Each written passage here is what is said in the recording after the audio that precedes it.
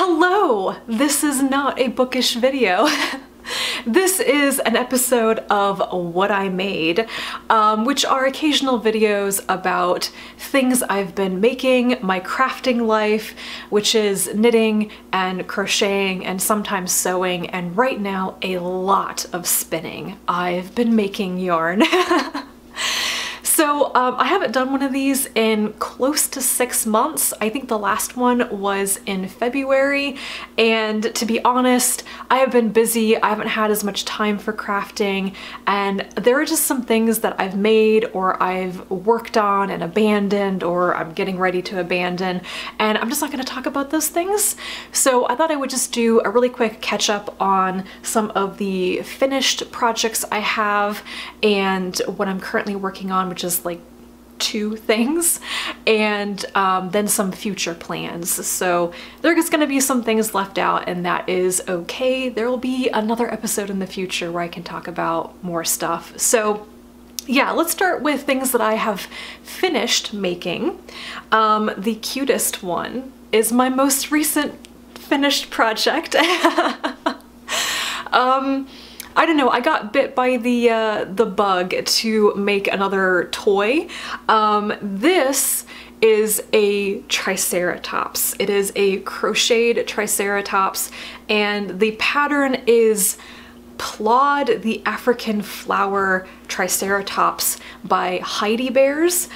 She has a whole bunch of stuffed toys that use this African flower crochet motif.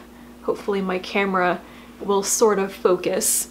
So I saw a version of this Triceratops on Instagram. I think it was the designer Johanna, who is a Finnish knitwear designer. She had done a green version of this, and I thought it was so cute. I had to make one, and I did. I made this entirely from leftover scrap yarn in my stash. So it was a fantastic stash buster. And she came out really well. Mine is a girl, and I've decided her name is Flora because she is made out of flower motifs. I think she looks really cool. I love this color scheme. It was just, you know, I had enough yarn in these colors, so I combined them this way, and I think it looks really stunning. But because she's mainly black, it's a bit hard to see her features. Hopefully the camera is blowing out a little bit so you can see her face, but yeah. The only thing that I didn't do quite right, and I'm still learning how to make stuffed toys. I don't really understand how to stuff things. Patterns usually just say start stuffing at this point.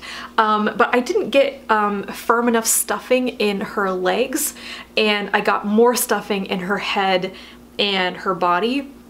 So her legs are collapsing a little bit with the weight of her body. So she does sit upright, like if you put her on a table, but her legs are not quite as structurally sound as they should be. But aside from that, I think she looks fantastic.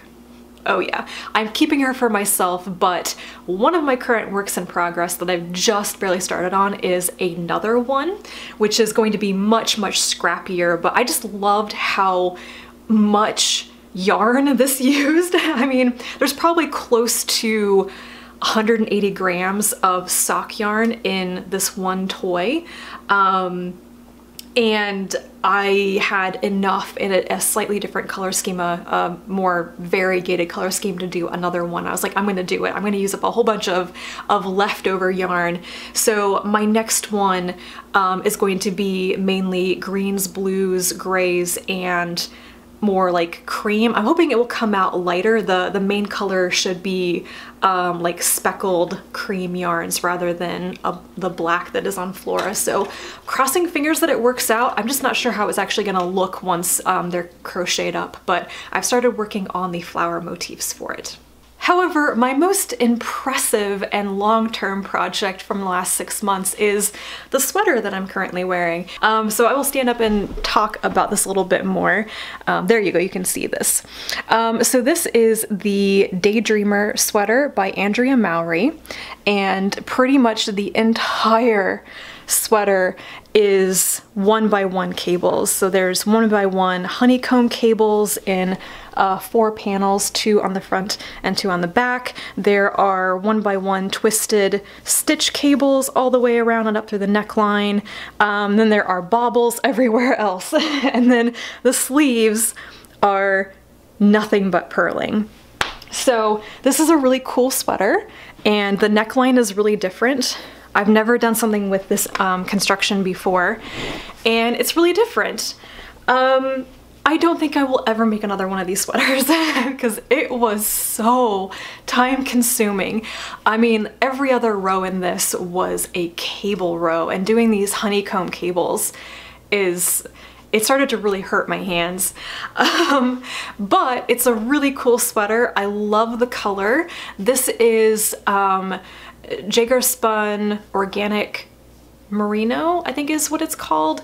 And I'm pretty sure the color is called Burgundy or Bordeaux or something. So it is a 100% merino wool sport weight yarn. And I love the color. It's relatively soft, so it's very comfortable to wear against the skin actually. Though I always wear like an undershirt under wool sweaters.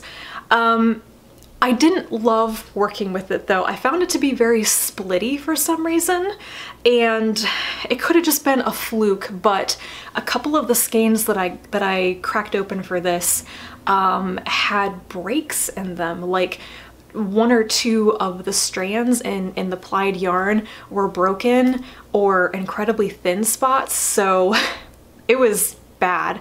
And I don't know if that was like a manufacturing problem, or I had this yarn for many months before I actually used it, and there is a possibility that like insects got into it or something. I've never seen wool moths here, the kind of moths that eat wool.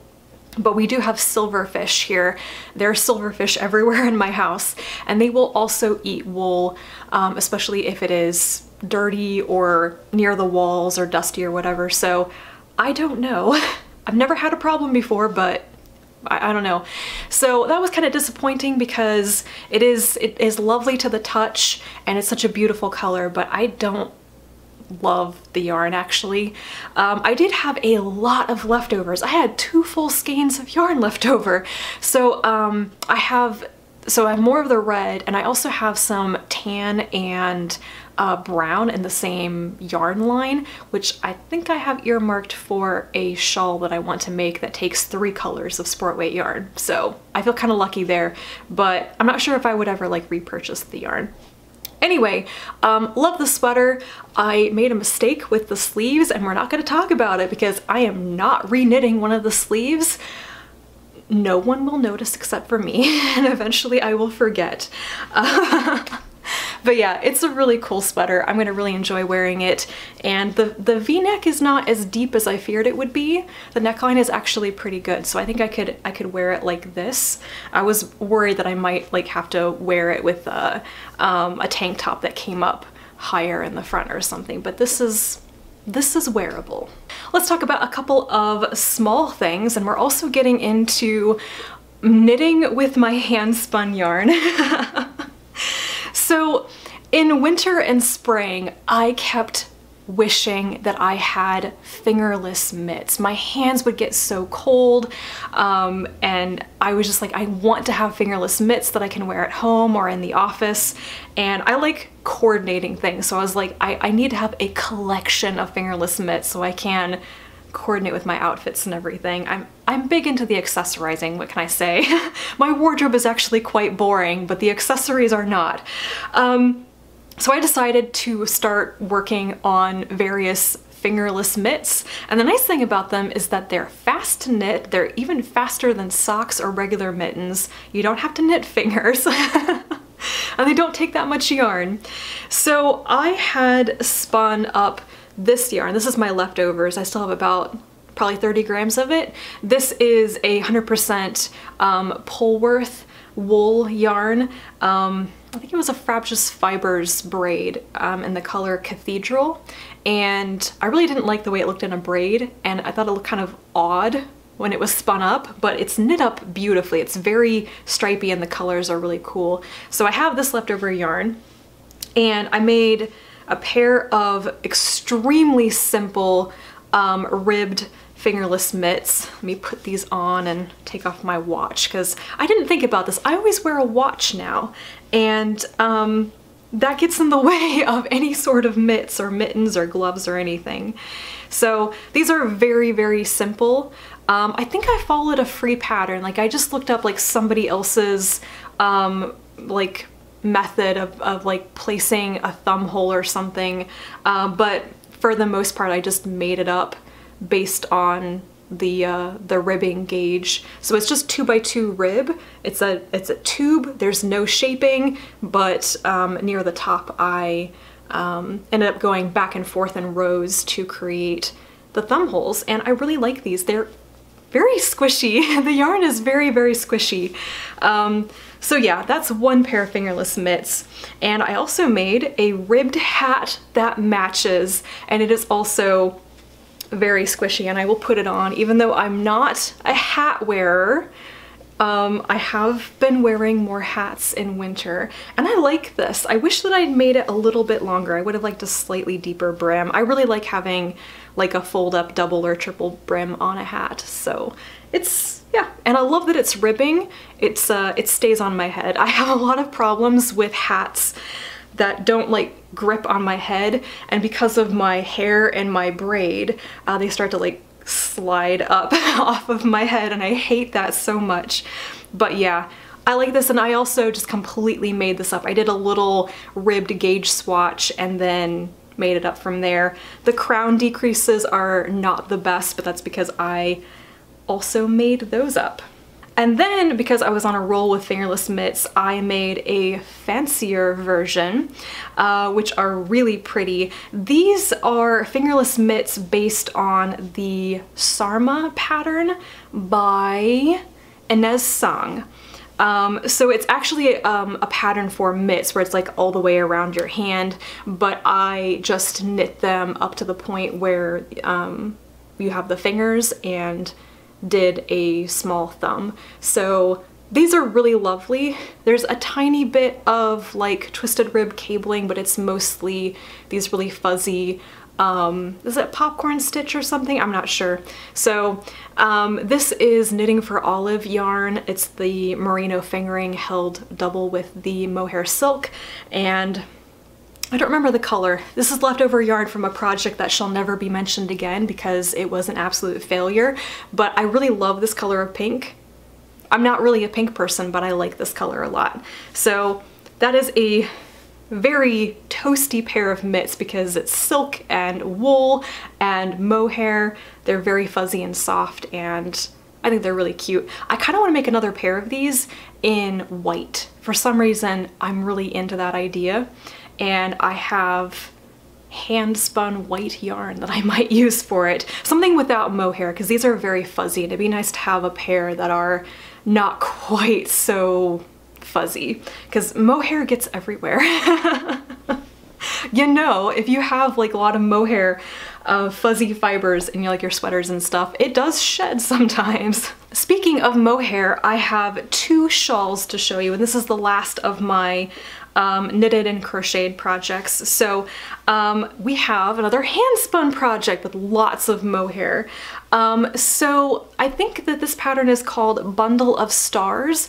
It is by Anushka of the Crimson Stitchery, and it's part of her like solstice collection. There are 4 patterns. She did 2, and I think Francoise of Aroha Knits did another 2. And I thought this was just a really cool and slightly different shawl. It's more like a stole. It's like a really long, what's the word? It's not a rectangle. It's got angled ends to it. Anyway, the word will come to me at some point. Anyway, I did mine in 2 colors. The purple and the blue are both hand-spun yarns. They are merino and silk blends. And they were some of my earlier spinning projects. They're not the same weight, actually. The blue is heavier weight and the purple is a lighter weight, so it's kind of like a heavy DK and a very light DK yarn. And it's held double with Knitting for Olive mohair silk. There's a blue and a purple, and then the accent color is a very, very light gray mohair. And I love this. I had to kind of make up a transition point in the middle. The pattern is actually like a single color all the way through, but I had 2 different skeins of yarn, and it doesn't look too bad. I tried like 4 different ways of transitioning the color, and this is the one that looked least bad. Let's say that. So this was a wonderful knit. I really, really loved working on this. It was so much fun to knit with my hand spun yarn. This is actually the first project I ever used my hand spun in, and like every stitch I was going, oh my god, this is actual yarn. It was really fun, but it is a beautiful pattern. It really plays with texture. You have these wonderful like slip stitch patterns. I love this end of the shawl where you are striping it and there are these mohair stripes. I love it. And then there is an applied I-cord edge all the way around with the contrasting mohair. So it's very soft and quite warm. It's not quite as deep as I would have liked, but it's still quite big. I pulled it out recently and was surprised that I had misremembered it. It's actually bigger than I thought it was. So I haven't been able to wear this yet. It is so warm actually that I haven't worn it during summer. I should take it to the office though, because I could use it when the air conditioning is on full blast in the office. But the only thing about this which kind of throws me every time that I put it on is that the blue end of the shawl is quite heavy and the purple end of the shawl is very light and fluffy feeling. And that's because this is a denser pattern on one end and this is a lighter one. But also I used the heavier yarn on this side and I used the lighter weight yarn on this side. And in retrospect, I should have flipped them and it would have been a bit more even. It's not that big of an issue, but when I'm holding it, I can feel the difference. And I love the feel of the purple end.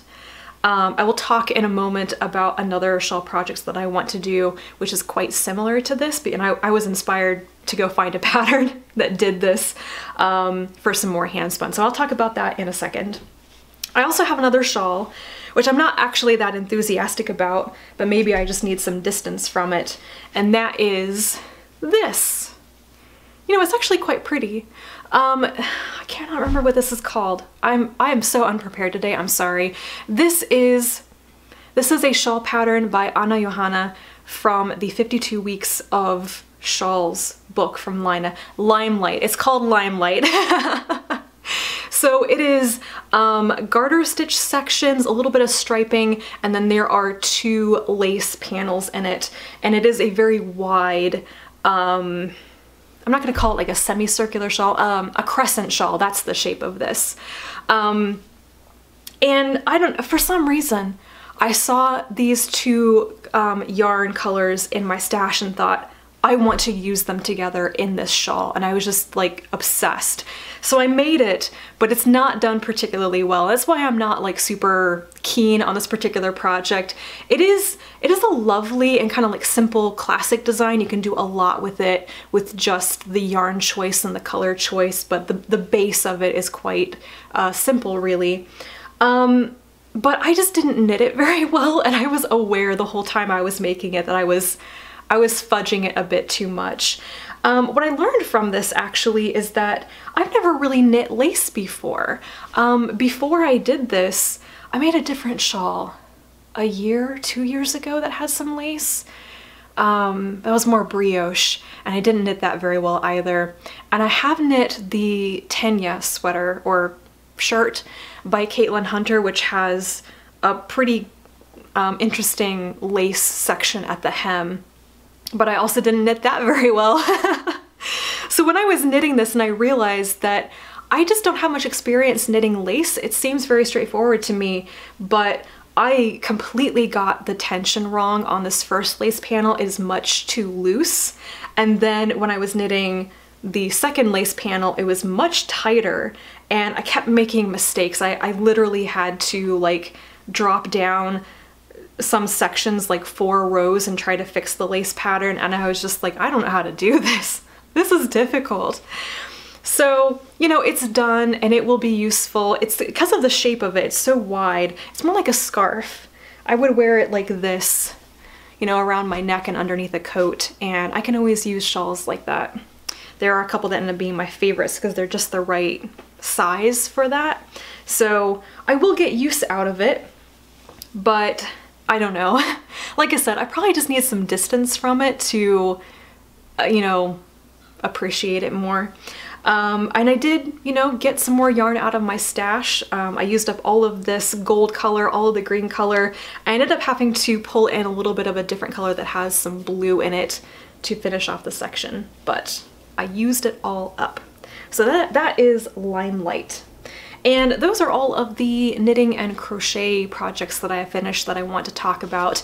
Now let's go through some spinning projects. I'm going to talk to you about yarn that I've made and my plans for how I'm going to use some of that yarn. And then when we talk about works in progress, there will be even more hand spun yarn, because can you tell what I've been obsessed with recently? I've been using my spinning wheels a lot. I realized looking at the yarn that I have here and also my current spinning projects, I've been on a green kick, which is kind of funny to me because red is my favorite color, but I have almost no red in my fiber stash. But at some point I was just like trying to find a good green, and green is not a common color for spinning fiber right now for whatever reason. So back in December, I got this fiber, which is the other merino and silk blend that's very similar to the colors that I showed you in the fluffy shawl. So this is the same, it's the same fiber, it's just a different colorway as far as I know. And I had 8 ounces of it and I got 2 fat skeins. There's a story behind this yarn. I'm not gonna really get into it, but while I was doing this, I think I spun most of this in February. I went through this phase where I suddenly started to doubt myself with spinning, and I realized that while I like challenging myself with a lot of other things, I challenge myself with knitting and crochet, and I'm learning more about sewing. Spinning seems to be my one hobby that I don't really care about learning the technicalities. I just want to spin my default yarn. That's what makes me happy. So I spun about half of this, and then I started to hate everything, and I felt like really down in the dumps because I just wasn't doing spinning right. And then I spun the rest of it when I realized that nope, I'm just gonna have fun. I'm just gonna have fun with spinning. So these 2 skeins of yarn actually came out very differently. So if you don't know anything about spinning, grist is a measurement, it's basically the ratio of yardage to weight. The higher your grist is, the finer weight your yarn is. That means you have more yards per whatever weight. So there are different types of like standardized yarn weights. That's where you get things like fingering, sport, DK, worsted, Erin, bulky, super bulky, those sorts of things. And there are like ranges of grist that apply to each of those more standardized categories. So when you're talking about like a DK weight yarn or a sport weight yarn, there's kind of a grist range for those, and that's what I mostly spin. Like my default yarn, when I just sit down on a spinning wheel, it's gonna come out as a sport weight yarn these days. But for some reason with this project, one of these has a grist of 1200 and the other one has a grist of 926. That's a really big grist difference. So yeah, this one is 235 yards and the other one, which actually weighs less, is 290 yards. So you can even feel it in the skein. But I can still use them together. They are not to the eye like so incredibly different. So what I'm planning on doing is knitting a striped chevron shawl with these. So this will be the main color, and then it'll be striped with mohair. And I've got 2 colors. I've got a green mohair that kind of, well, actually pretty well matches. And then I have some more of this silvery gray mohair. So I'm gonna have fun with it. I'm gonna be using a free pattern. I think it might be a Pearl Soho pattern. It's just a free chevron shawl pattern, and I will have to modify it a little bit because I'll be working with heavier weight yarn, but it'll be a good basis. And once I get going, it'll be a pretty mindless knit, and I will have fluffy, silky goodness. Next up is half of a sweater spinning project. I have 2 skeins of the yarn that I haven't caked up yet, so I thought I would talk about the yarn now, and then I will show you the in-progress project in a second. But I wanted to spin yarn for the Metamorphic sweater by Andrea Mowry, and it's kind of designed with a variegated yarn and a more like solid color for the main color. So you have striping, but you also have color changes with your variegated yarn. So I went for it. So this is my variegated yarn, and you can pretty well imagine how that would knit up. It's pretty long color transition, so it's very, very slow color changes when it's knit up. And this is a mix of 3 different fibers. There are 3 different colors that I combined, so kind of like a combo spin. I was trying to do a fractal spin, but with mixing different fiber tops that were all solid colors. So I kind of got it, but I didn't realize how long the color transitions were going to be. So this was pretty interesting to do. I had to do a lot of planning and some math, and I still didn't quite get it right, but it is working, and we'll see that in a second. So 2 of the colors are John Arbon Viola Merino tops, the cinnamon and black currant colors, which are really beautiful. And then the more paler pinky color, that is the John Arbon Yarnadelic top in the color Pink Moon. So this is a combination of merino and Corriedale. You can kind of feel that, like the merino is quite soft and more not spongy, springy, and the Corriedale is a little bit rougher feeling. It is it's noticeable when you touch the yarn, so it's still pretty soft though. Like I will be wearing it against my skin. And then for the solid color, I knew I wanted to do a gray. I didn't realize how dark this variegated yarn would be. It's gonna be a pretty dark sweater. This gray is also a combo spin. I love how this turned out. It is such an interesting yarn. It almost feels like a commercial yarn that I have felt before.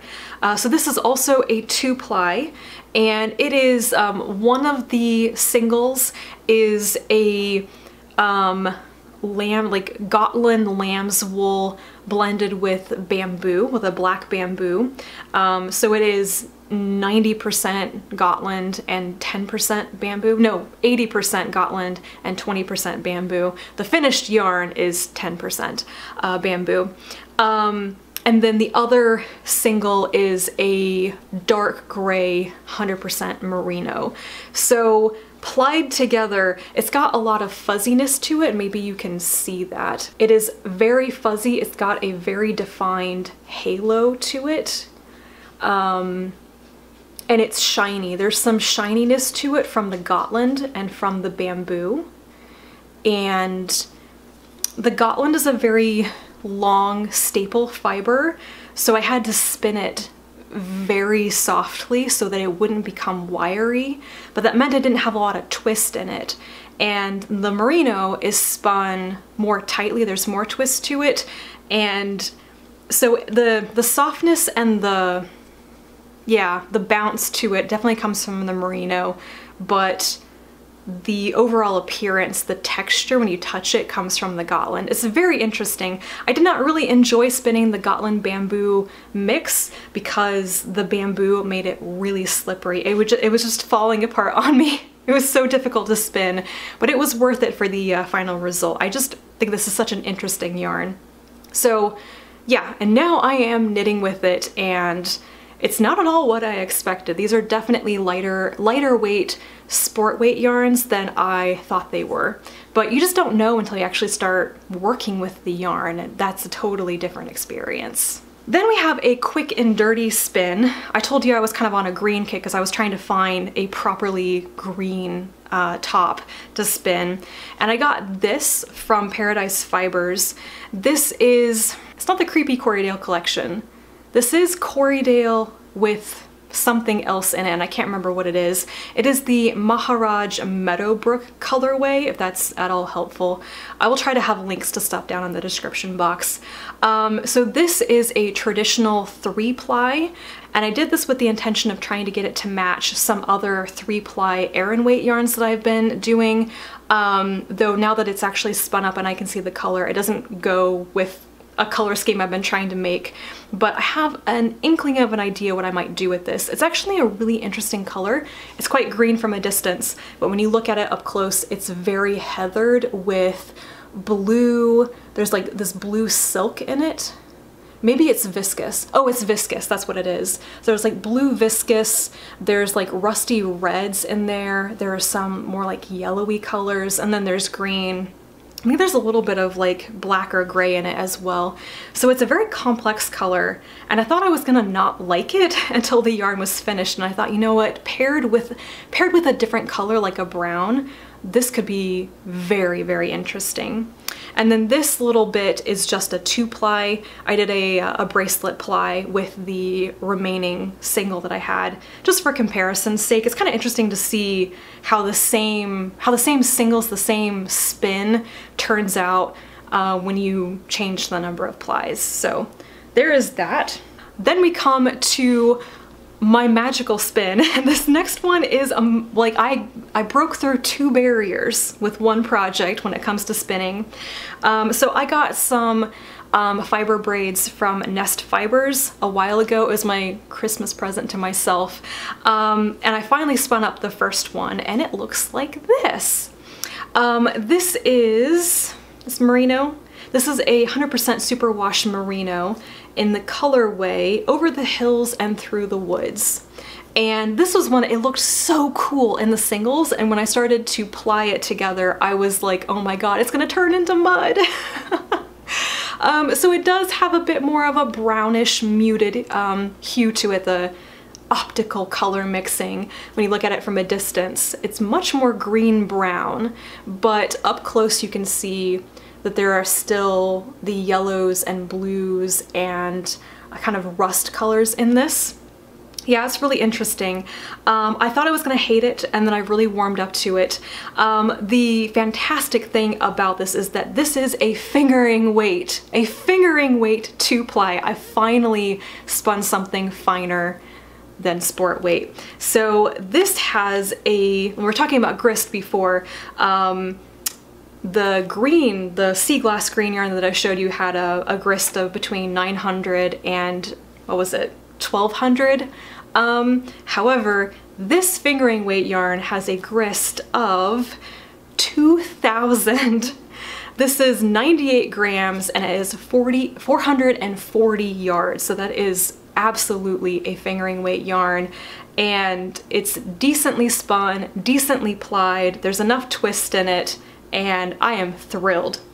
But the second thing is that I was trying to do a fractal spin with this and I completely botched it. We won't get into the details, but I completely botched it. And I ended up with one of my singles being a bit finer than the other, and I had more yardage. So I had a ton of leftover singles on one bobbin. So I decided to chain ply it, and I got this. So once again, chain plying helps you preserve the colors in a variegated yarn. So instead of having a lot of barber pulling when you're plying 2 different colors together, you're doing a 3-ply through a chain. You know, you're literally chaining it as you are spinning it together. And that means that the same color is being plied back on itself. So you get something that has less color mixing, longer sections of a solid color, and a little bit of barber pulling in some of the transition states. So this is really fun. I like the look of the colors more in this chain ply than in the 2-ply with a lot of the barber pulling. The fun thing about this is that this is a sport weight 3-ply yarn. I may have lost my brain slightly when I did the measurements, because that is my dream yarn. Since I started spinning, I thought to myself, it would be amazing if I could make the kind of yarn that I most enjoy knitting with, which is a 3-ply yarn. It's rounder and plumper than a 2-ply, and a fine yarn. So I was always saying at the beginning, I want to be able to make a 3-ply sport weight yarn. And I have, which means it is now time to spin for socks. One more spinning project to show you, and that is this yarn, which is my first time spinning from a carded bat. So you can get commercial tops, which have been processed. They're very smooth. All the fibers are in the same direction. They are really prepped for more like commercial spinning. And the fibers can be very loose and very easy to spin. And then you can get other fiber preparations, and one is a carded bat, and this came from an art bat, which is somebody had a drum carder and put various fibers and add-ins together and ran it through the carding process to mix them together. And then you take that big, literally like big like square of fiber and you spin it.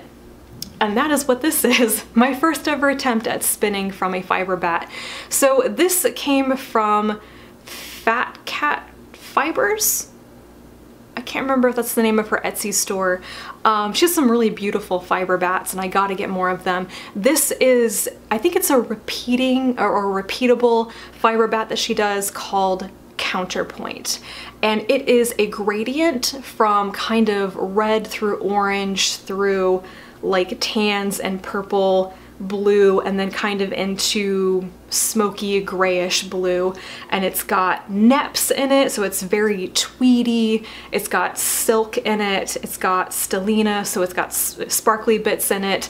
It was so interesting to spin this, and I chain plied it because I spun it as the gradient from the fiber bat, and then I wanted to preserve the gradient, so I chain plied it. And that is that. I think this is mostly Polworth. There's something in it that's a little bit scratchier, and I think that is hemp. So it's Polworth with hemp and silver and some other add-ins like the neps and the stellina and stuff. So such a fascinating spin. I was just like, this is so different and experimental for me. And I did that during Tour de Fleece. It's the only thing that I actually finished during Tour de Fleece. And that's my dog in the background. Ava, are you okay? Anyway, I have run out of time to film right now, so I'll be back on a different day to finish this up and show you my works in progress. This is officially the longest it has ever taken me to finish filming a single video. I can't even remember when I filmed the first half of this. I think it was maybe the end of July. It is now the middle of September. It has been so long since I filmed the first half of this that I started and finished a large project. So I have more finished things to show you. I don't remember exactly what I talked about before, but I'm pretty sure I talked about the spinning, but I hadn't talked about works in progress yet. So I'm going to show you a couple more spinning projects that I finished, and then another finished knit object, and then we'll get into works in progress. I have gone through a green phase. I don't know, I mean, I like green, but my favorite color is red, so what is going on with me? So during Tour de Fleece, I had started this kind of combo spin experiment, and then I took a break from it. After Tour de Fleece, I didn't get it done, and it was just a lot of very fine spinning that I didn't have time for, but I actually finished it, and that's what this set is.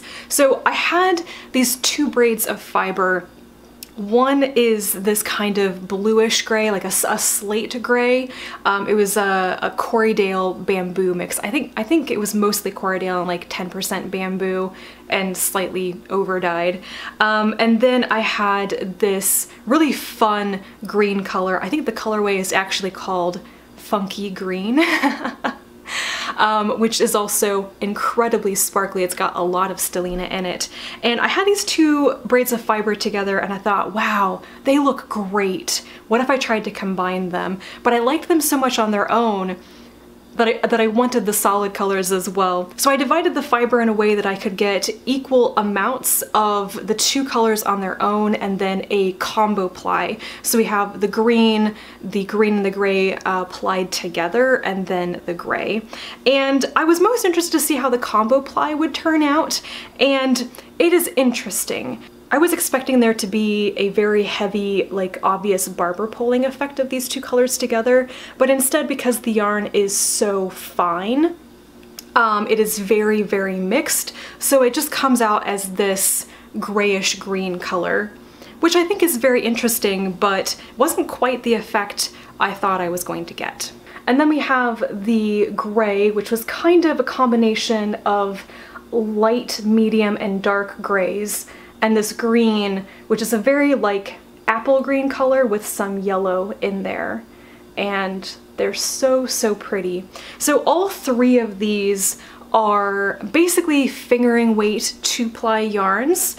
And I think I got them spun up pretty similarly to each other. Even though the Corriedale is a long staple fiber, it does twist a bit differently from the very short fiber merino.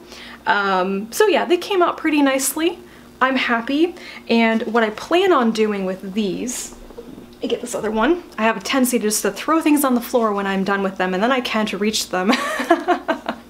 So I have these three colors, and I probably have at least 700 if not 800 yards of this. I haven't done the measurements yet, and I have a bunch of this fluffy alpaca lace in my stash. I bought it without realizing it was technically a boucle yarn, and it wasn't good for what I bought it for. So I have 1,300 yards of this alpaca boucle yarn, and I thought, what if I combined these into another brioche project? So I'm hoping to do another Seriously Holy shawl. It's a pattern by Stephen West. I've made one and is my favorite shawl that I wear right now. I want another one so badly, and it's so fun to knit. So that's my thought. I'm gonna do kind of this color block gradient with these three colors as the main color, and then I'll probably hold this alpaca lace double as the background color in the brioche. We'll see if I have enough of this alpaca yarn to hold it double, but I need to knit a little bit of a sample. I'm very excited. Like, I'm gonna cast this on as soon as I have my yarn measurements. And then the other spinning project that I finished very quickly is this thing. This is completely BFL, if I remember correctly, so it's 100% BFL. It is from Three Waters Farm, and it is a colorway called Lichen, and it is a traditional 3-ply, so it's a very plump and squishy yarn. There's a lot of barber pulling in it as well. I did a fractal 3-ply, which basically means that, like, this is a hand-dyed yarn with color progressions throughout it. So I split it up into 3, and then I split it into strips so that the color progressions were more and more frequent for each ply. So I think I did 2, 4, and 8.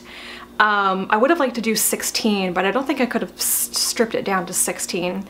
Anyway, this is my first time really succeeding at a fractal ply, and I think it came out really nicely. So not sure what I'm going to do with this, but I have a gray, brown, black mix that I'm going to spin up the same way, and they'll probably go together very well. I'm thinking more brioche, because that's what I do, right? But yeah, I want to knit with this so badly. It is so round and plump, and it's probably my best job at plying yarn so far, so very, very happy with this. So that's that. Let's see the other thing that I finished. I really hope that this shows up on camera, but I'm never sure if variegated yarns really show up well. This is a shawl. This is the project that I started and completed in between video segments. So hopefully you can see the lace detail on this. This is the Floraline shawl by Erin Kurup, and it is knit with Essence of Autumn gilded merino yarn in the color Pearl of Cortez. I bought 2 skeins of this yarn because I thought it looked so interesting. The colorway just really drew me in, even though it's not my typical thing. It's a little bit more of like a pastel version of my favorite colors. It's also a little bit rainbow, but this yarn also has gold stellina in it, so there is a sparkle that I think is a bit more obvious in person. But yeah, I got this yarn. I thought I'm going to make a lace shawl with this, so this is the pattern I settled on, and I love it. It's so cool. It's the first time that I've knit a shawl like this, where it's just, you know, fingering weight yarn and lace. This is my first real lace project, and it was a little bit challenging. This lace is maybe not super beginner friendly, but I had a lot of fun with this. I did lose yarn chicken. The final lace segment is supposed to be the deepest one, but it's actually the same as the middle, and that's because I had to rip back when I realized I was going to be about 8 rows short of the end of the pattern, so I ripped it back and I finished it off in a slightly different way, and I think it still looks pretty good. It still looks intentional. So yeah, that is the Floraline shawl. I also was very good. This is the first time I've ever properly done this. I alternated skeins throughout this entire shawl. I had to because hand-dyed yarn, there are no dye lots, and the 2 skeins that I had were quite different from each other actually. One was very pink and one was a little bit paler and more green. So you might even be able to tell that there's some difference in this upper portion, just the way that the color pooled. That's one of the reasons why I don't really love variegated yarn that much, because even if the colors are stunning in skein form, I hate color pooling. I hate color pooling. I despise it. But anyway, that is my other finished piece. And finally, I have 2 works in progress. I used to have more, but I actually just abandoned 3 projects. I'm not going to talk about them, but 2 of them I realized I was never going to finish for reasons, and 1 I need to restart sometime in the future. So now I'm just down to 2, and this first one is very simple. I decided I needed some plain knitting for my Worldcon trip, and so I just have a pair of socks that I am making. These are just vanilla socks, cuff down, and I'm knitting them very long because I like long socks, and I'm almost to the point where I will turn the heels. I'm gonna do the Fish Lips Kiss heel again, which is what I've been doing for most of my vanilla sock recipe things. I am using this, I think this is a Cascade Yarns sock weight yarn. It is one big gradient. I thought it was going to be stripy, and then when I caked it up I realized that it is just a gradient. So my socks are, as you can tell, since I'm working from either end of the ball of yarn, I've got a very blue one and I've got a very pink one, and they will probably only meet up at the toes, if that. So they are coordinating mismatched socks, and I am fine with that. Not much I can say about a pair of plain socks. And then my big project on the go is a sweater. This is my hand-spun Metamorphic. So this is what it actually looks like right now. And yeah, I think it's pretty interesting so far. The yarn is knitting up really well. It's not quite as soft as I thought it was going to be, but also I haven't like finished it and blocked it and all that. My only regret actually is that you can see how big the striping sections are and that they're not consistent. And part of this is my mistake. I stopped at one point and cut my yarn and used it to do something else, and so I missed out on a transition period. But I wish that the stripes were thinner. and maybe in a different sequence. I had planned it all out when I was spinning the yarn, so I very intentionally put colors in a certain order, or didn't organize them in some instances, and I'm not sure that it came out the way that I was expecting. So yeah, aside from that though, this has been a fun thing to knit. It's been a pretty fast knit when I actually sit down to work on it. I'm almost done with the body. I need to do the ribbing on the body and then I'll just have the sleeves, so yay! And I'm not sure how well this is showing up on camera. See if I can get it to like blow out. This is another thing that seems to look better in person. But it's a bit difficult to tell with my very small viewfinder if the stripes are really showing up or not. So that is my Metamorphic, and I'm just very curious to see what this will look like when it is finished, because I think like one of the final stages to understanding spinning yarn is to actually knit with it, to understand like how the colors work, how that yarn feels, what it works up into, and I just don't completely understand color in handspun yarn yet. So part of me wishes that this wasn't so experimental because it is a garment. On the other hand, this is what I enjoy making, so I would like to become familiar with using handspun in large projects like this. And yeah, so that is that. It's a really lovely pattern. I enjoy every pattern that I have done by Andrea Mowry. I really like how her patterns are written, and I think a lot of her designs are just really beautiful, kind of like classic with a little bit of a twist. And yeah, I think that is pretty much it for works in progress. I do have one spinning project in process, and I don't know if I've ever addressed this, but you can see these massive bobbins on the shelf behind me. This is a very, very big spinning project that I have been working on for close to a year now.